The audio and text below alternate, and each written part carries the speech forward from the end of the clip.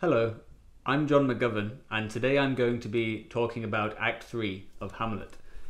If you remember from the previous video, I was talking about Act 2 of Hamlet, and in that act, King Claudius had commissioned two of Hamlet's so-called friends, Rosencrantz and Guildenstern, to spy on the prince, but they had been unsuccessful in extracting any information.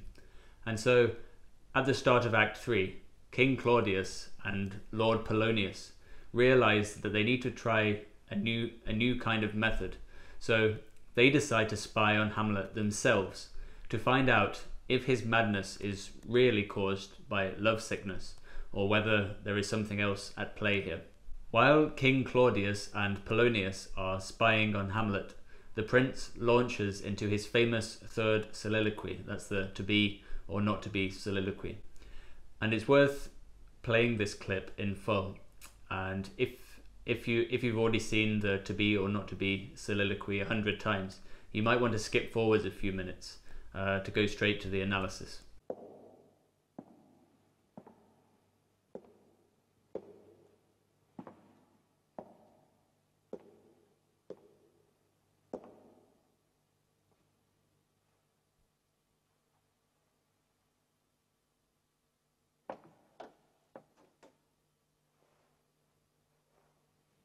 To be or not to be? That is the question.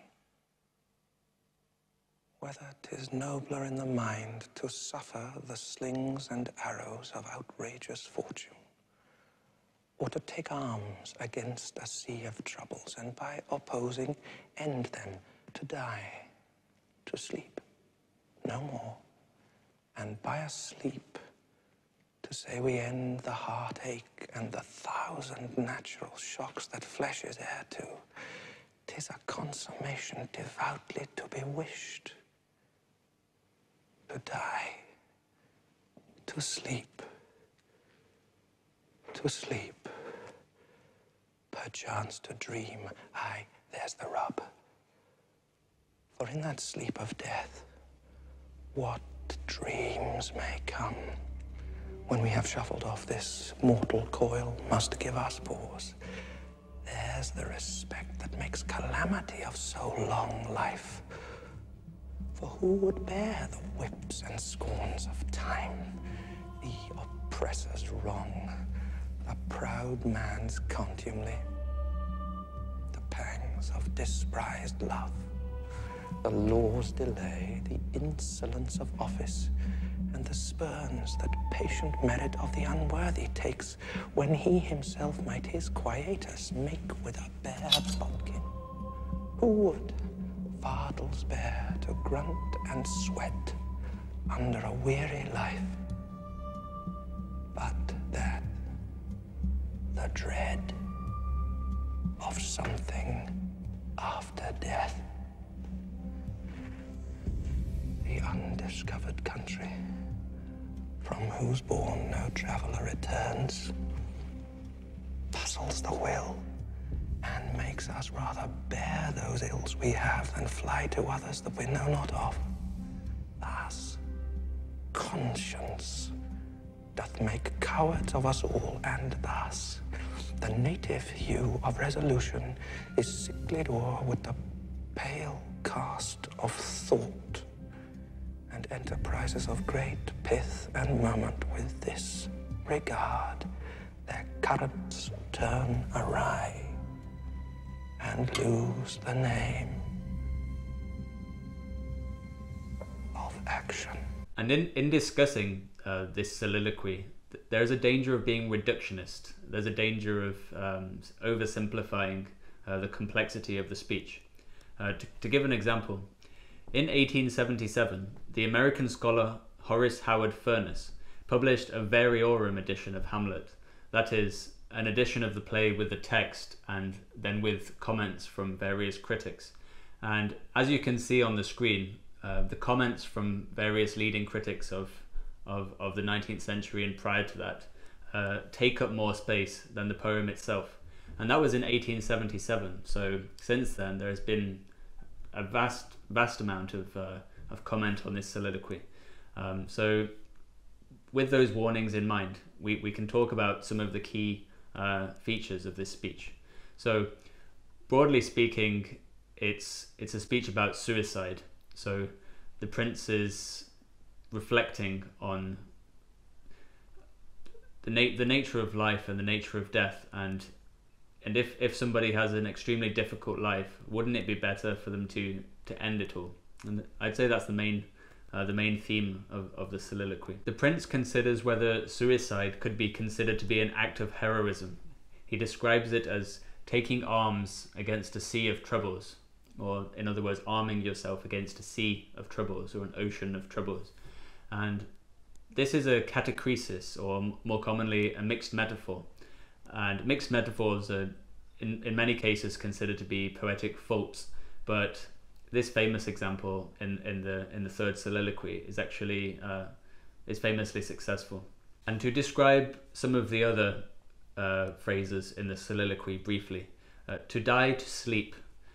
This is easy to misinterpret. To die to sleep is a terse early modern commonplace or proverb. So it's really, you could think about it as an abbreviated form of the phrase to die is to sleep.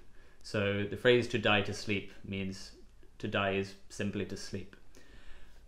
One of the other famous phrases in this soliloquy is to shuffle off this mortal coil. So a way of describing death, to shuttle off this mortal coil. And a coil was, it could mean chaos or simply hustle and bustle. So, and to shuffle off was to, it's not really about shuffling physically. It's more about leaving behind.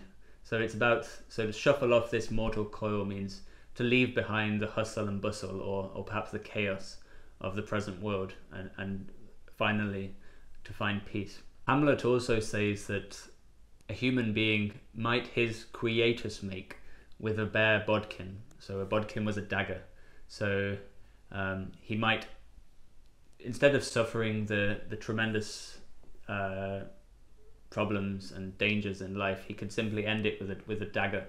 And a quietus is a piece of accounting jargon from the period.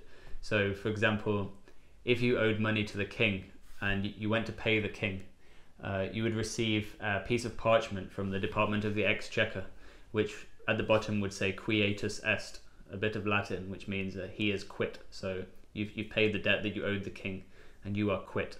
And I believe the phrase quietus est, it started in the Exchequer, but it ended up becoming quite common in other kinds of accounting, for example, business accounting. The prince's to be or not to be soliloquy is so famous, in fact, that some critics have expressed annoyance about it. It's almost too familiar that they can't appreciate it anymore.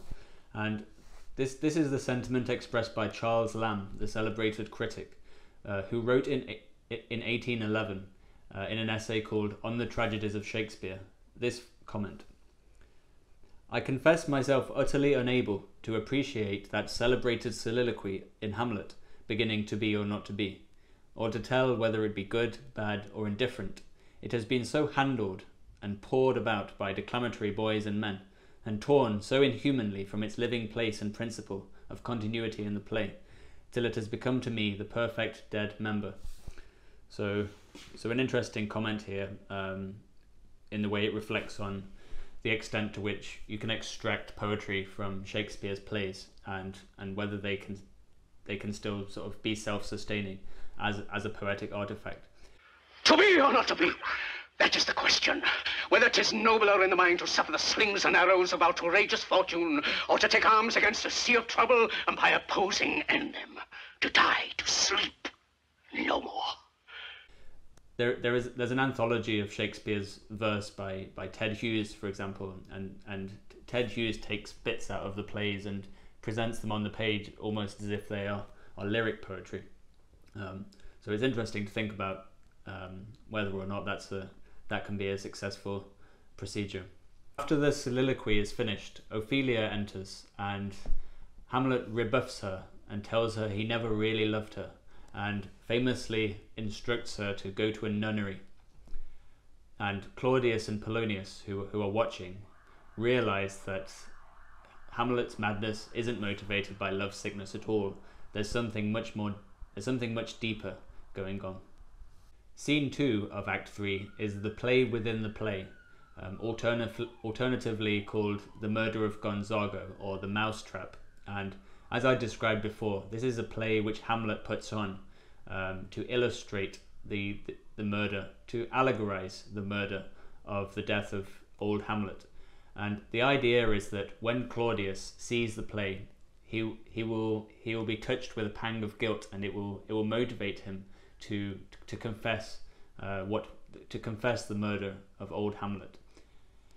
As Hamlet said in the previous act, I have heard that guilty creatures sitting at a play have by the very cunning of the scene been struck so to the soul that presently they have proclaimed their malefactions. And in this act, it seems to work. The king does react guiltily. He stands up and asks for light. He poisons him in the garden for his estate. His name's Gonzago. The story is extant and written in very choice Italian. You shall see anon how the murderer gets the love of Gonzago's wife.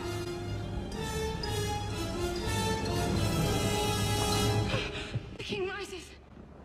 What? Frighted with false fire. As far as Hamlet is concerned, this confirms the king's guilt beyond doubt. As he says, I'll take the ghost's words for £1,000. Claudius realizes that he's going to have to take drastic measures against the prince, so he decides to send Hamlet to England with secret letters commanding the King of England to kill him. Then comes Claudius's soliloquy, where he discusses with himself whether repentance is possible, and he comes to the conclusion that he can't repent because he is still king, so he is still benefiting from the fruits of his sin. He says, what form of prayer can serve my turn? Forgive me my foul murder. That cannot be, since I am still possessed of those effects for which I did the murder, my crown, mine own ambition, and my queen. And Claudius then kneels to pray, and Hamlet enters the room, unseen by Claudius. And he has the chance to kill the king, but he hesitates.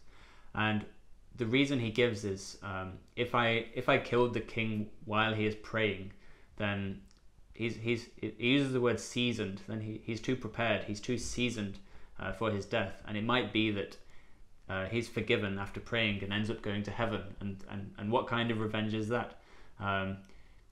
He killed my father, as far as Hamlet is concerned.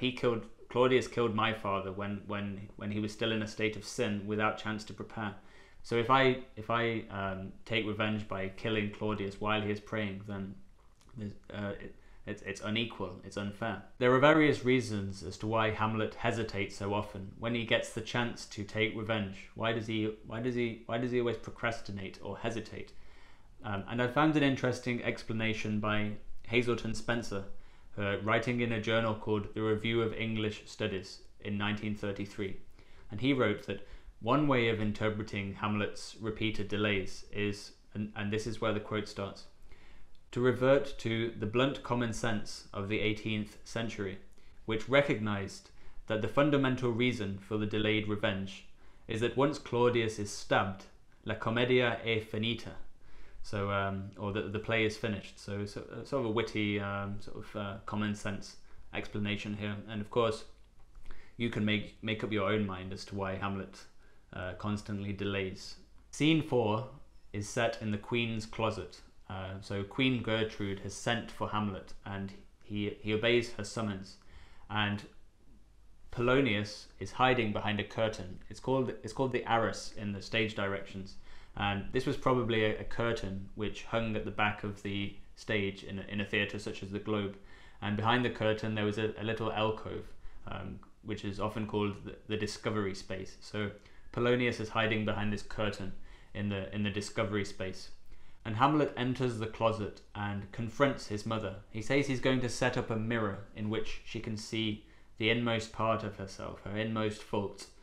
And Gertrude, the queen, screams for help, and Polonius, who is hiding behind the curtain, also cries for help.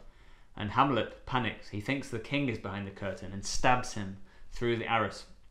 But of course, when they move the curtain back, he realizes that he hasn't killed the king at all. He's killed Polonius, and he doesn't really show remorse for his actions. He just calls Polonius an old fool for having come in the way.